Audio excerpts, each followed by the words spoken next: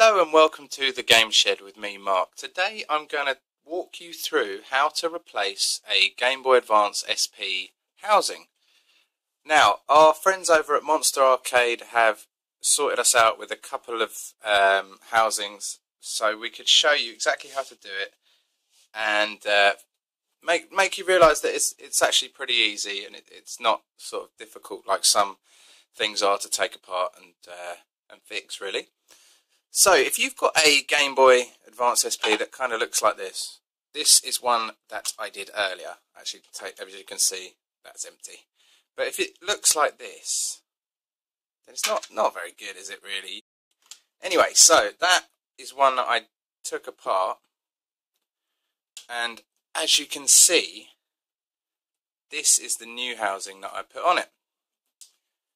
Look at that. So as you can see, it's got all the buttons there. Everything is perfect. As you can see, Game Boy, it's got the sticker. On the front, it's got the little Nintendo.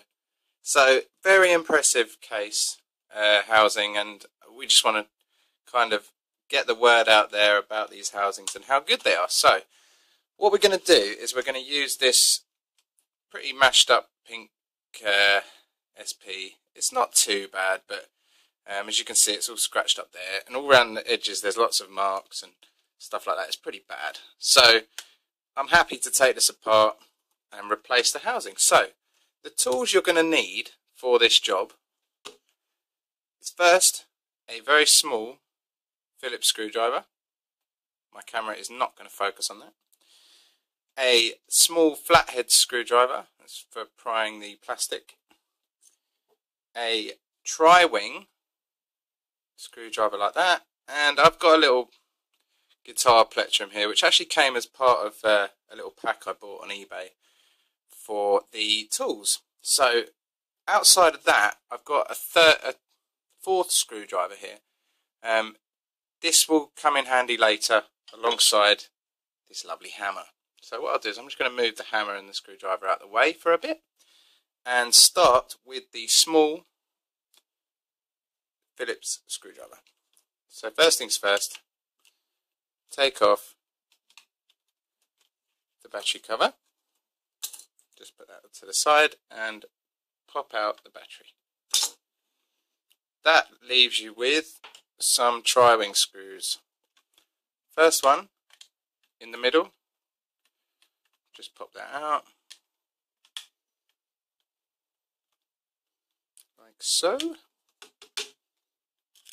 Just take that out. I think one thing I like to do, I'm just going to move that case aside, is to put the screws in order. These cases actually come with all the screws and all the bits you need.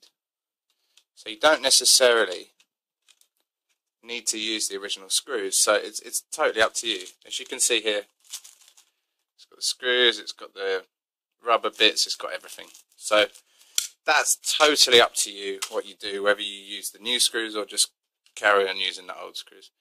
I'm going to just keep them in order anyway, just in case. And if you want, you could line up the new screws and the old screws next to each other so that you know which ones go where and in what order. So if you line them up one after the other, then right at the end you can just work backwards and you will see exactly where everything has to go. It's pretty easy, really. Some of these tri-wing screws are a bit of a pain. Almost there with that one. There we go, that was a tough one, that one. We've got one in the middle here, so another tri-wing.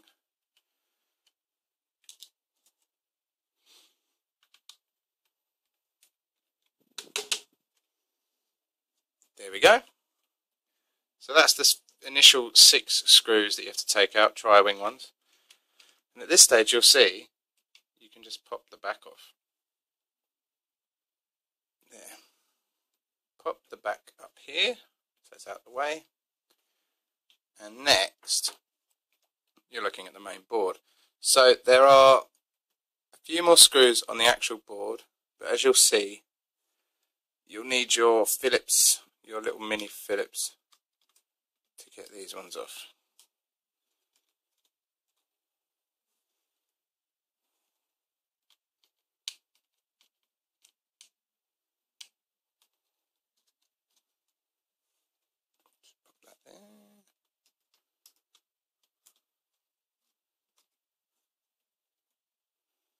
Once you've taken those, you'll see that the actual main board comes off, but something is holding it back. Now I'm going to use my little flathead screwdriver here. Reason being, there's two little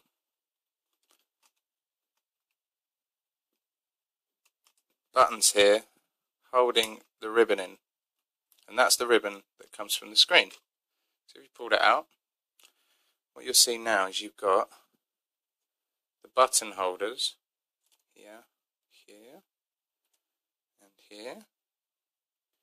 You can pop those off and you can take the main board. Here you can see you've got left the D-pad with the D-pad cover there. You've got, let's just poke them through. If I just tap that out, you can see they just fall out. You've got A and B buttons there, and the little backlight on, backlight off button. The last thing you'll see here is actually the speaker. So if we take all that and just pop it to the side, including the speaker cover, I'm just going to pop that there. What you're left with is the rest of the Game Boy empty with ribbon. Okay, so the next thing you need to do at this stage is pop off the rubbers. Once you've done that, you've exposed 1, 2, 3, 4, 5 tri-wing screws. So I'm just going to take those out.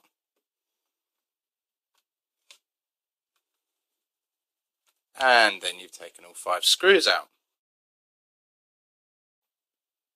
The way to get the screen out, as you'll see here, is a tiny little screw. My camera does not want to focus on. Can you see they're just under the ribbon? So this is a flathead, a Phillips screw. So just gently take that out and pop it in the order. You'll notice there that that little piece comes off. That is what that little screw was holding on, which then in turn holds the two sides together. So I'm just going to pop that there.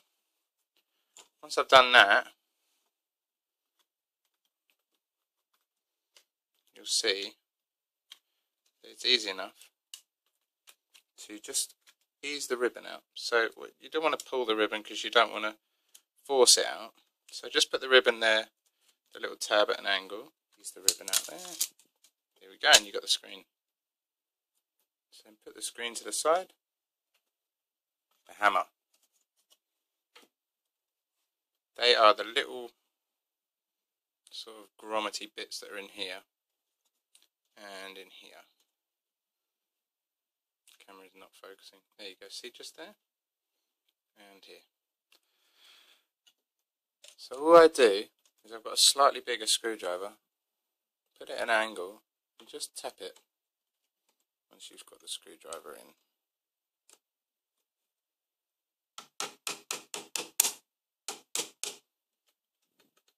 And you'll notice they pop out a little bit. Just do that again. Here we go. As you can see, that little bit you need has just popped out of there. So that's all it is, it's just a little plastic bit there. And these actually have a part on the top that you slide off. And that little plastic bit you'll replace with the right colour plastic bit. Okay. And that gives you your old casing pulled apart. So put all that to the side, including that, and you want to keep the screen and the main board there. So now, take that other little plastic bit off, like so. Put those to the side, that to the side, and that's the whole casing, and that's what you're left with. That is is your Game Boy Advance SP. Screen and board. So, grab your new casing. Lovely new casing. We've been given a green and black one to go with the game shed, as you can see there. It's a nice sparkly green. You don't need the battery or the battery cover or anything like that at this stage, so you can just put all that stuff to the side to kind of give yourself a bit of room. Very simply with the screen, just make sure you put it the right way around, obviously. You can put that in there. So you can see here, if you put the screen in this way around, you can see the right way up, the ribbon curls round and you just pop it through the little gap there. You can see on the back you just pull it through. So do that, pop the top on, that holds it in place. Right, so you've got your new casing here. I've popped the screen in and I've fed the ribbon through. As you can see there, the ribbon goes through and it just very simply pokes through that hole there. So the best thing you can do at this stage is the last thing we did, is to put these little pieces in. Don't forget at this stage to slide the end bits on to the little grommety bits. They just literally just click in. You have to get them the right way around, but once they're in, just like that, you can take the case. And there is a certain way this has to go in, so just look at the lines inside and you can figure that out that way. So pop that in there and just take your hammer again, just give it a very light tap, slide the end on to the next one, pop it in like so. Just the right way around, it should just slide in. And then just give it a few taps to knock it in.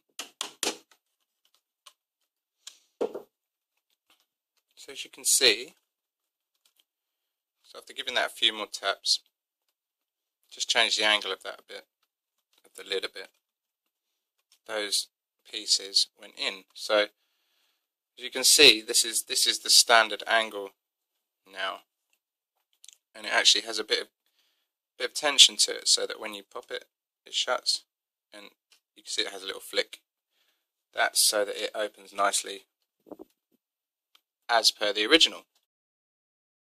I've got two of these here. That's the darker one. I think I prefer having the light green in. So we just plop that in there. See that round plastic bit there? If it's lined up right, you turn it over. Take the, should be a, Phillips screw here. Put that in and just screw that in. As long as you're holding the bit behind, you'll notice it just goes straight in. So now, these two little grommets are holding the main catch together. This part, with the screw there, is holding that together. So now you can open it up. As much as the top of the screen comes apart, it's a lot more sturdy. So next is these 5 screws. What you might want to do is just cover up the screen. There's a little piece of cardboard that comes with the package that Monster Arcade put together. Just so when you're screwing these screws in, you don't scratch the screen. I mean, that's imperative. You don't want, otherwise you're going to have to replace the screen as well. Okay. That now is the screen part, the main part of the screen done there. See, all the screws are in, and it's got a nice open closing action. If you're finding you've got problems at this stage with the open closing mechanism, then you may want to take it apart and just check that nothing's got caught anywhere. Make sure the ribbon's not stuck in the mechanism, and make sure that the grommets are in properly, those bits on the sides. Right, so that is that. Next up, we have to put the buttons in, like so. So we take the D-pad, and as you can see, it all lines up. So this just pops over there.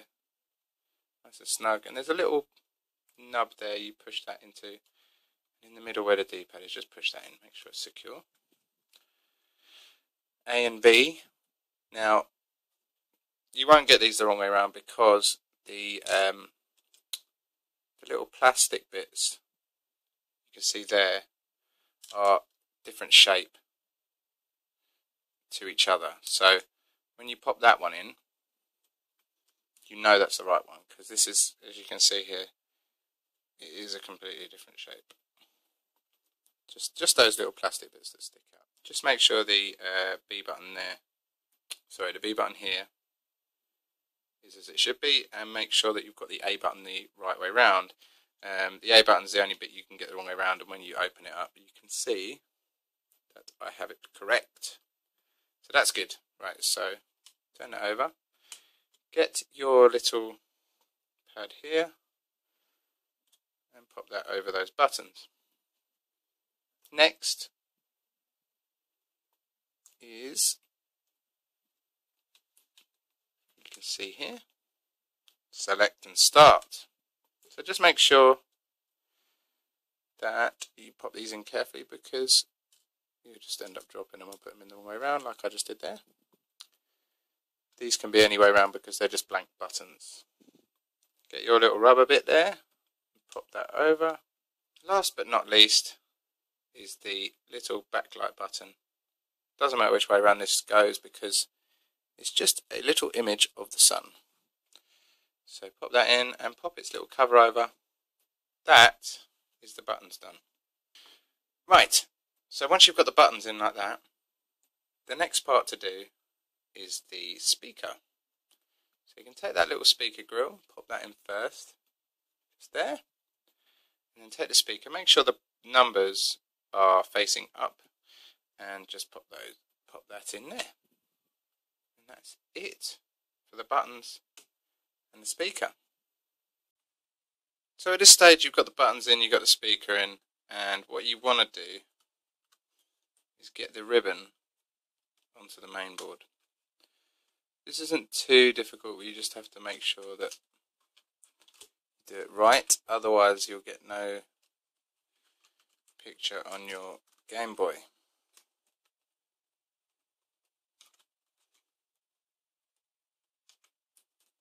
Just slide it in, so.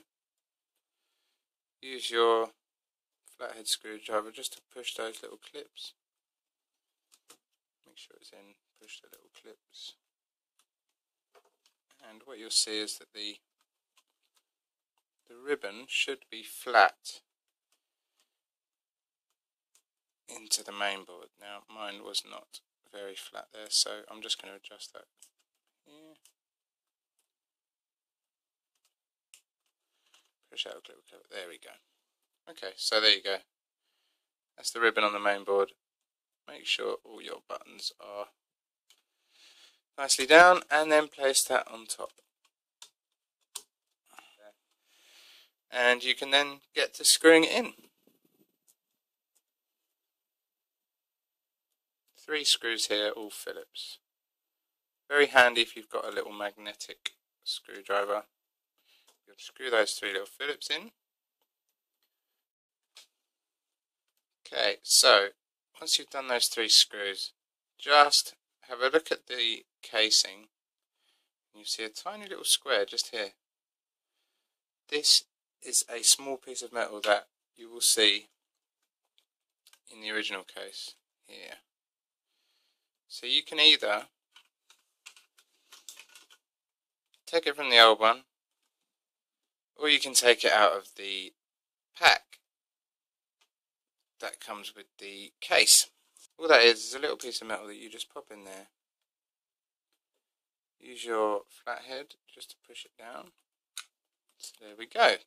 That's the little metal piece. And as you can see on the side of the case here, we have the on-off switch. Easiest thing to do is just leave that in the top part of the case and just slot it in. If you just kind of wiggle this together, it should all just click into place. So once you've clicked your cover into place, you'll be able to see that your on-off switch clicks back and forth nicely. Don't want that to be too tight or not move at all. Then you've got your volume slider here. Just make sure that slides okay. So turn that round, then grab your first screw, and the last one I took out was one of these side ones. So the longer gold ones go in the sides here. Once you've done that, just double check your volume slider works okay. Double check your on-off switch is on and off. It may feel a little stiff at first, but that will change. Right, so 2 more screws to do at this stage. You can see at the bottom and at the top. So the easiest way with this bottom one is to just drop it in there like that and just slowly push it into the hole like so. Get it screwed in, that one. Okay, so the final screw in just at the bottom here. Another tri-wing. Make sure you don't tear up your screws, because otherwise you'll have problems later if you wanted to take it apart again. So there we go. One or two last things to do. Just tear open your bag and grab the little Nintendo sticker. And what you need here as well is the little rubber bits that go in here. So just grab those little rubber bits, slide them into place, and just, here we go. So that's the rubber parts done. Lid should close nicely there. Right, so grab your little Nintendo sticker and just pry up the edge there, look, so that you don't ruin the sticky bit, and try not to touch it. Try not to touch the sticky bit. Make sure you pop it the right way up, because once you stuck it, it's pretty firmly stuck. There you go, that's the right way up. So I'm going to do the same here. That just slots in there, like so. Make sure you really push that down, push it into place, because once that's stuck, you don't really want that to come out again. Here we go, give that a rub to make sure it's, look at that, beautiful shiny new case. So at this stage you've just got to see whether it works. It's as simple as that. So grab a game, whether that's a Game Boy game, Game Boy Advance game. I've got Astro Boy here, what a classic. Pop that in and keep your fingers crossed. Make sure your volume rocker works. Look at that. So there you go. I've gone from a pretty battered old SP to a brand new, beautiful, sparkly SP. And everything works a treat. As you can see here, you just make sure your buttons work okay. Make sure your start button works. Turn the backlight off, turn it back on. Yeah, and there you go. So that is how you change a Game Boy Advance SP housing thanks to Monster Arcade. Go and check out his website, monsterarcade.co.uk, and I'll put all the links in the description. He can do custom ones like this, or straightforward ones like this gold one here, or he even has white ones. Look at that. I shall be doing one of my other SPs with that, and then I have 3 brand spanking new ones. So there you go. that's how you change the housing. I hope this has been beneficial, and I hope you've enjoyed watching.